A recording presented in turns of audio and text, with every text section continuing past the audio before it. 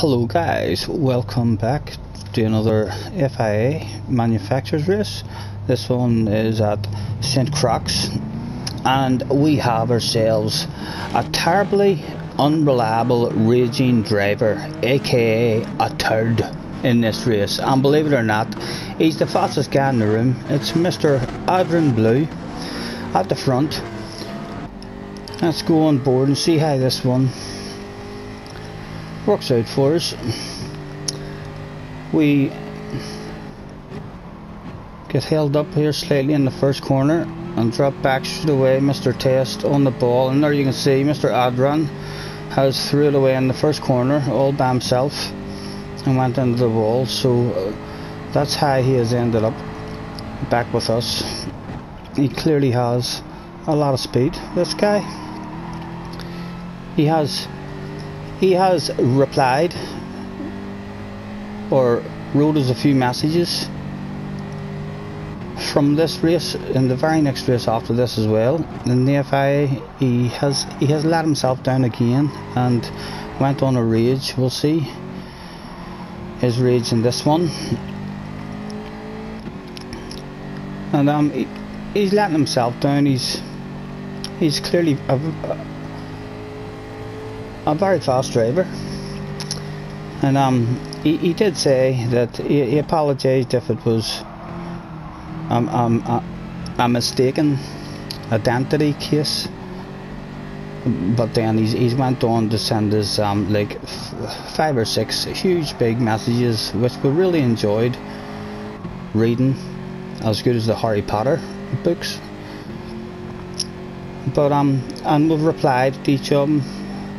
But he's after apologising, he's basically let us know that he's the type of guy who may well get a revenge lunge months after something's went down. He says he can't particularly remember. He has no memory or recollection of us doing anything dirty on him, but he would be very doubtful. And then he went on, as I say, long big messages. You'll be able to see them in the comments of my last live stream, I believe it was, about how we enjoy having a drink and being intoxicated and stuff, and how he wants us to be as scared of him on the track. Perhaps the message is getting through, not to go near him at all, or you're getting taken out.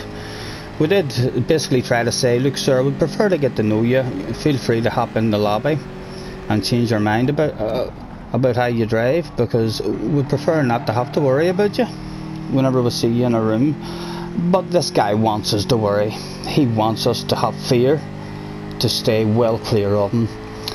I kind of feel like if he's in a room, from what he has said to us, I feel like he is definitely going to try and take us out. So it'll be very difficult to race against him with the penalties like this. As we say, Mr. Blue, you're more than welcome to join the room and change your mind about you. Get that friend request sent, and hopefully in another few years we'll be able to laugh and look back at this, and I'll give you a shitload of abuse about it, because it is very, very poor driving. Hopefully you will see that. But this race isn't going too bad for us at the moment. We're up into the top 5, and we've got Mr. Shambezi and Harry behind us, and Roadrunner and Test right in front of us. I've had a few good races now with Mr. Shambezi, aggressive but fair, I believe. Well, apart from when we moved, but none of us have held any grudges. The same with Mr. Test. I've had very aggressive races with Mr. Test, but he's very, very fair.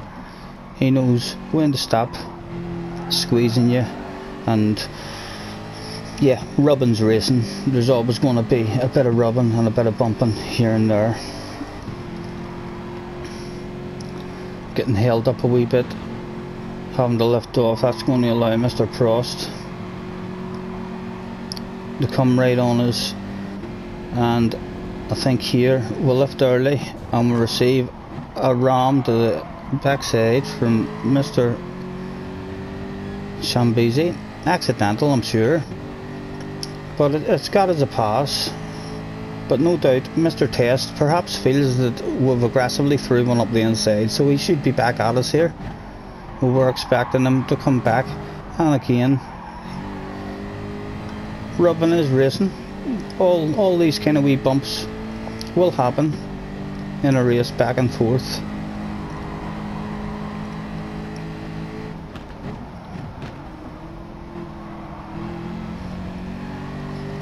And Mr. Harry dropping it out on the grass, and we just about avoid him on his way back on. This was my first time on this track, so I did have to learn it, but started to really enjoy it, especially this here wee section. This is a lovely wee section. I struggled with this corner a little bit, and the next right-hander after it was a particularly hard corner to start getting the flow of.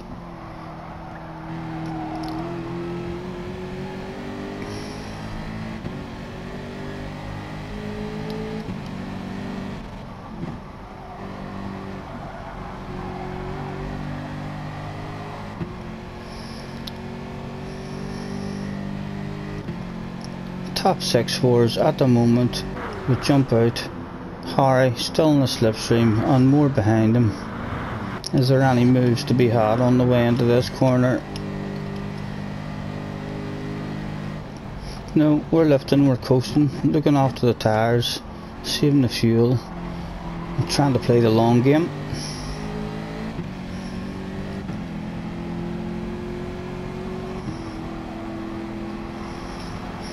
And I'm not too sure where the TURD is at the moment.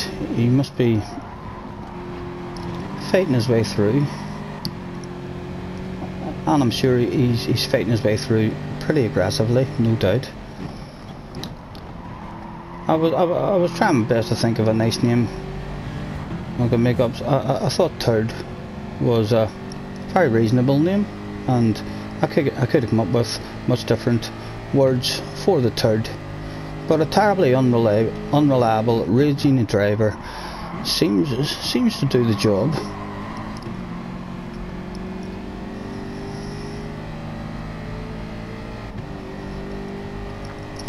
Lap 4, I do believe this is our pitting laps.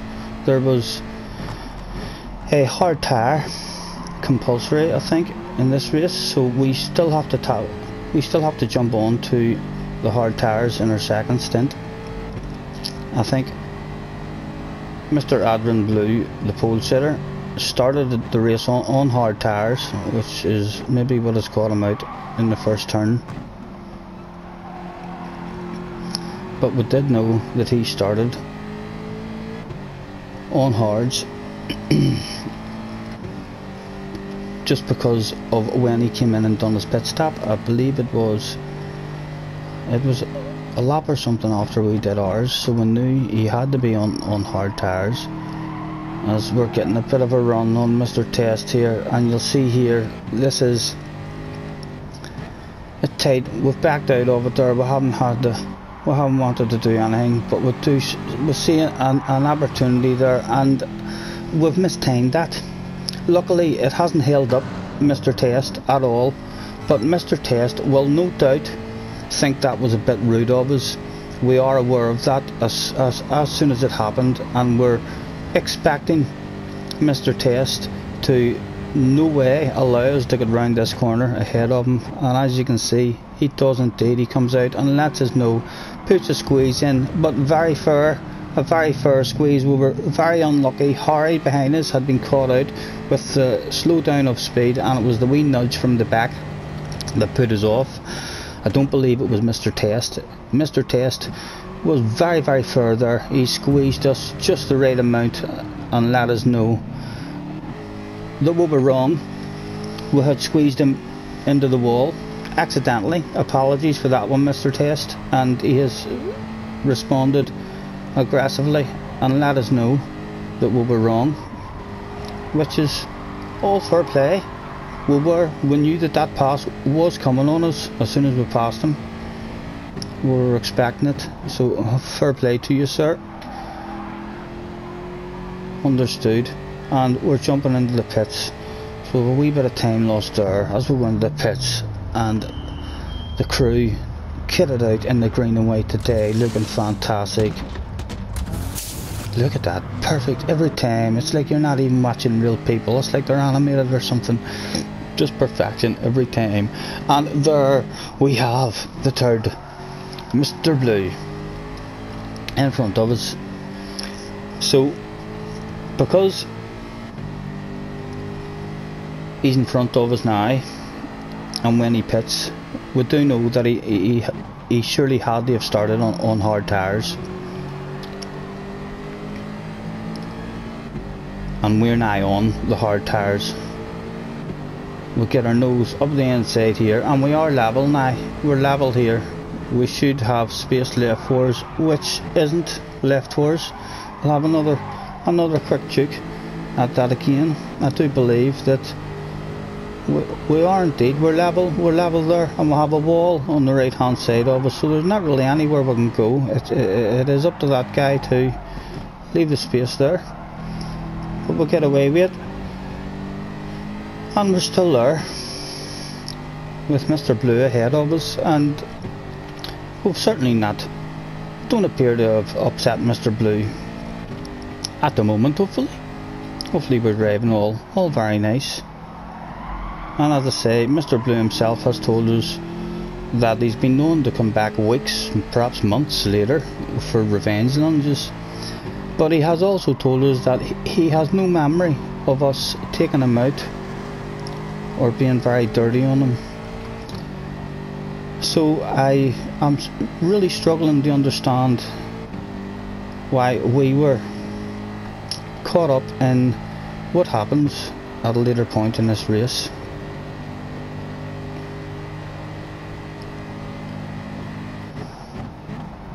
I'm down to 11th at the moment.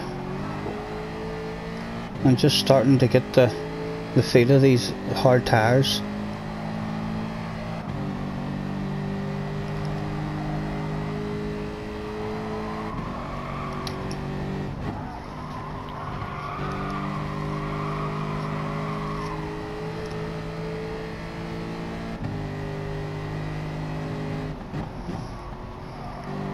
Anyone coming into the pits on this one?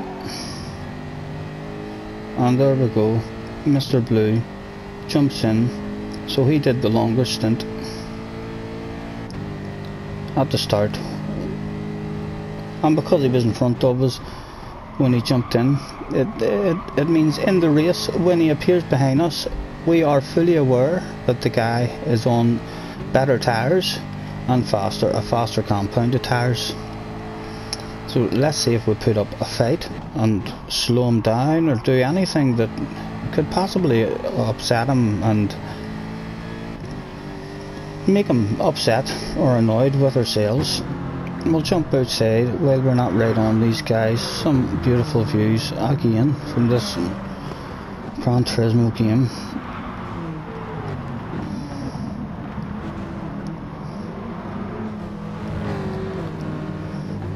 And back on board, Harry is putting the press on Mr. Test.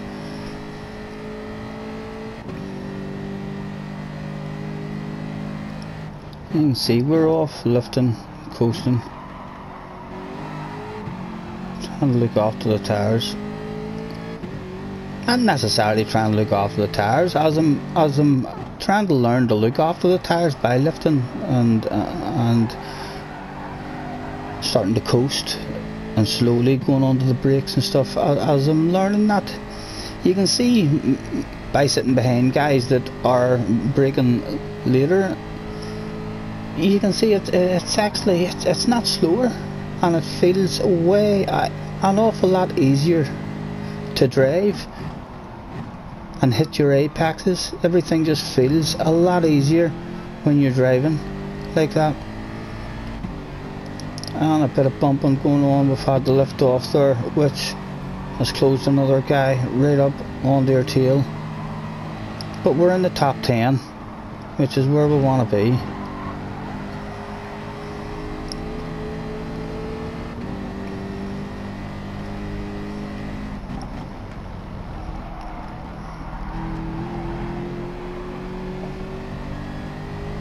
I'm going to jump outside and see if we can see what number is on our car, to see what number it was expecting from us. Nothing to be seen yet.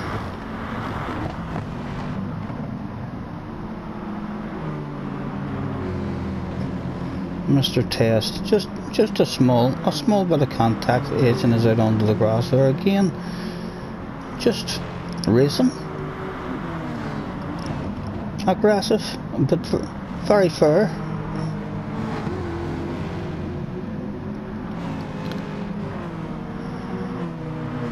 And I believe that's a number 17 on the side of the car. Oh, we're back on board. And as we're trying to get ourselves a good sweep here, they ask what the drive is. What is their drive like? We get ourselves in the slipstream, and again we know Mr. Test is going to squeeze us as best he can, but still fair. He never forces up against the wall, and again we've got to cut back on him, but there's nowhere for us to go. We're going to have to be lifting off here.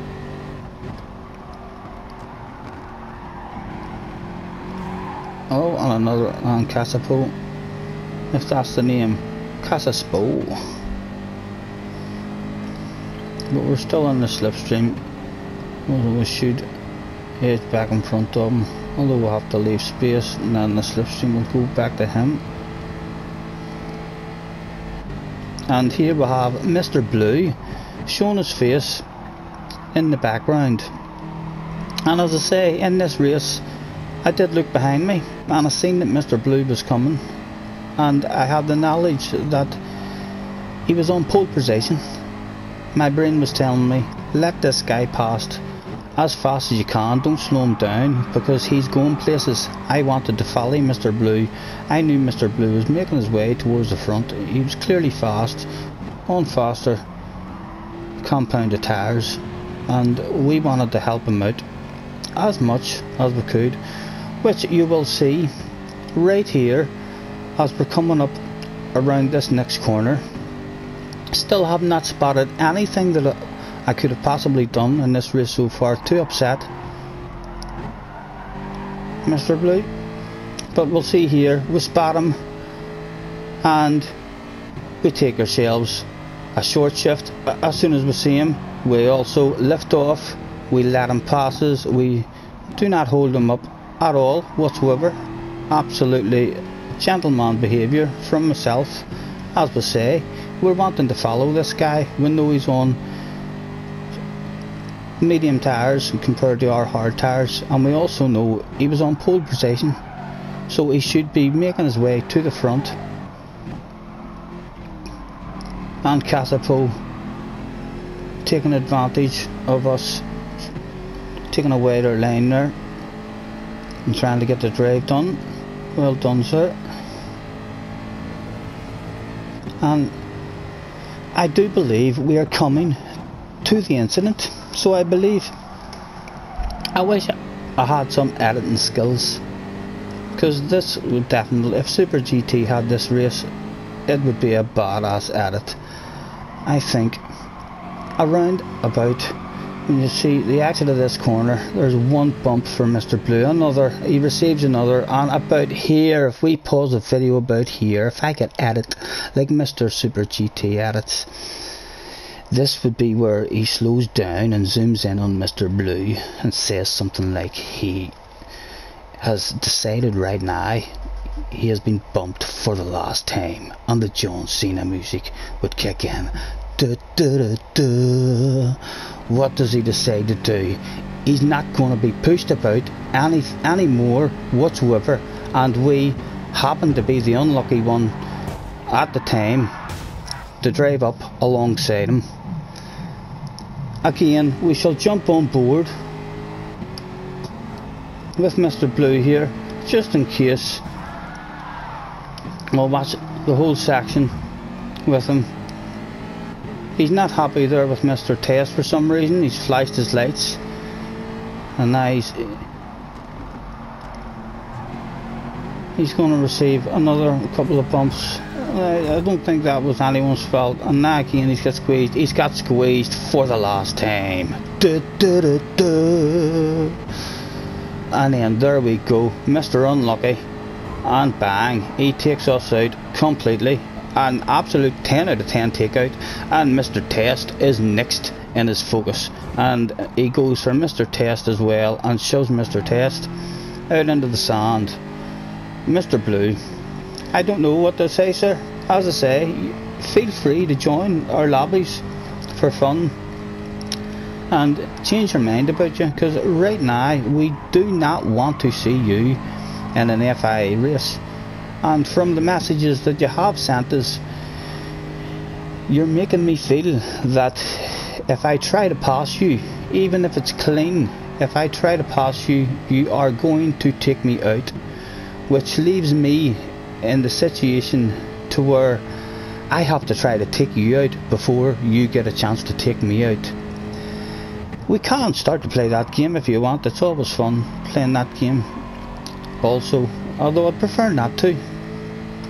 I prefer you to know that I'm a clean racer. We all make mistakes, but as I say, we'll see how it goes. Hopefully you can have a wee comment below this here one as well, and we'll see how it goes. We will hopefully, you never know, in another couple of years Mr. Blue will hopefully be on my friends list, and we'll be looking back and laughing at this, and I'll be handing out a lot of abuse.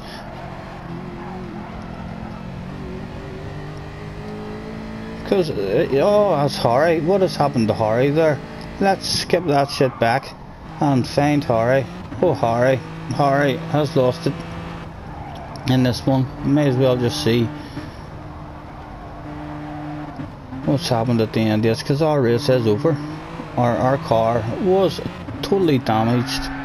Oh, and Harry was going to get a top 5 there. And there goes Mr. Blue ahead of him as well. And we'll go back to us. We are in 20th. We are in last place, thanks to Mr. Blue, after being really nice to him. I was quite shocked. But as I say, if we have taken him out in the past or anything like that, I wish you could tell us when, because anything that I do on this game is live on stream for at least the last 5 or 6 months. So unless he's been holding a grudge for longer than that, it will be on one of my streams. If I have been dirty to him or we've done something wrong on him, he should be able to find it. He did want me to go and look for it, but I think that's a bit ridiculous of you, Mr. Blue. I think if you want, he just kind of leaves the question open. He says, really, are you sure you haven't done anything? Perhaps in the past. I have been known to go weeks, sometimes months, before gaining my revenge. So, yeah, apologies if perhaps in a past life I've hurt your feelings or anything like that. And we will see in our first attempt at Blue Moon Bay as well. Mr. Blue was there. We were very nervous as soon as we seen him in the room. He raced us absolutely fine on that day, but again, on the last lap, he just lost the plot and decided that he was just going to end a particular guy's race, and he just went flat out straight into the back of someone, and luckily he never collected any innocent people. So another video. Catch us next time, guys. Thank you.